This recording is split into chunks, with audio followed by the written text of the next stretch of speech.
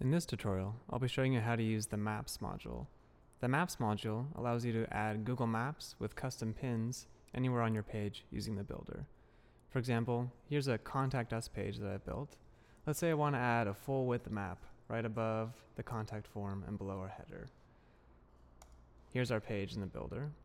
Now since I want to use a full width map, I'm going to use a full width section. The map comes both in full width and normal. So I'm going to click Add Full Width Section to add a section below our full width header. I'm going to click Insert Module and choose the Full Width Map module.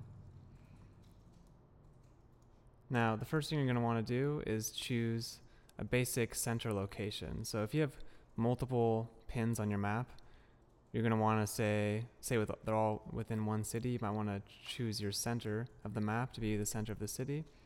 Or maybe you want to center on a certain pin. The map center address lets you choose exactly where the map is centered. So in this case, I'm just going to type in San Francisco, California.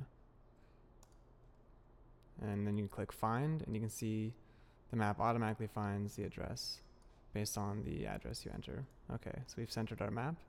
Now we're going to add a new pin. At the top, you're going to see an Add New Pin button. Click that. You can choose a title for your pin. Call it Our Office. And then you can choose a pin address.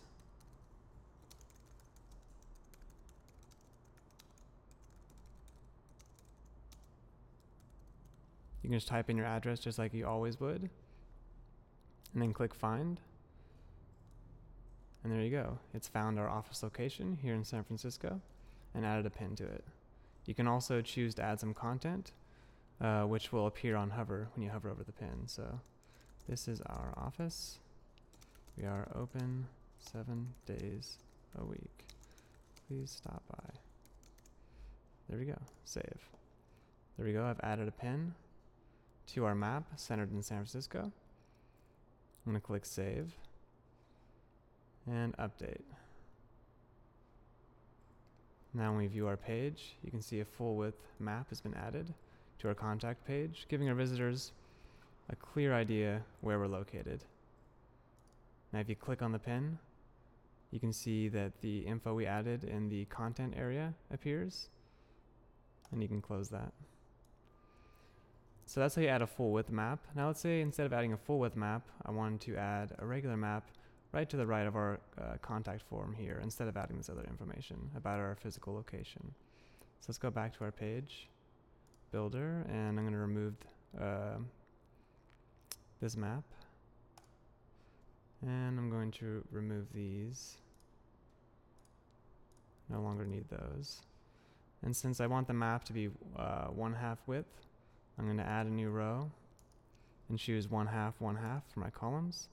I'm going to take that contact form, put it over there, get rid of this row. So now I have my contact form on the left in a 1/2 column, and I'm going to put our map on the right in a 1/2 column. Click Insert Modules. And then you're going to look for the map module. Select it. Just like before, choose your center address.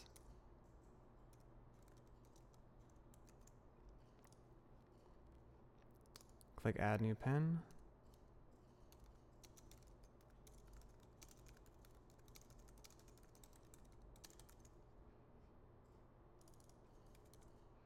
Whoops, put that in the wrong box there. Added the map pin address. Click Find. It's going to find it. And you can add a title as well. Our office, just like before. We are open 7 days a week. Save. There we go. I've added a new pin. Let's try adding a second pin. You can click Add New Pin again. Maybe we have 2 offices. And this new office is on Market Street and 3rd Street. There we go. It finds the address at Market and 3rd here in San Francisco. This is our other location. Save. Now we got 2 pins scroll down, you can see they've both been added to our map. I'm going to save and update and take a look at what we got. Now you can see a map has been added in a 1/2 column to the right of your contact form. And that's a basic overview of using the Maps module.